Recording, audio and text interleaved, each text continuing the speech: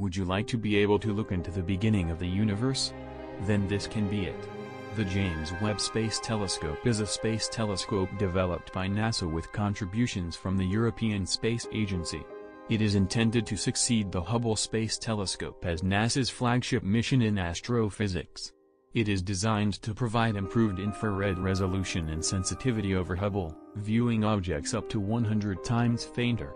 The telescope enables a broad range of investigations across the fields of astronomy and cosmology, including observations of some of the oldest, most distant, events and objects in the universe such as the first stars and formation of the first galaxies, and allowing detailed atmospheric characterization of potentially habitable exoplanets. As of January 2022, the telescope has been fully and successfully unfolded to its operational configuration, and continues to travel to its target destination.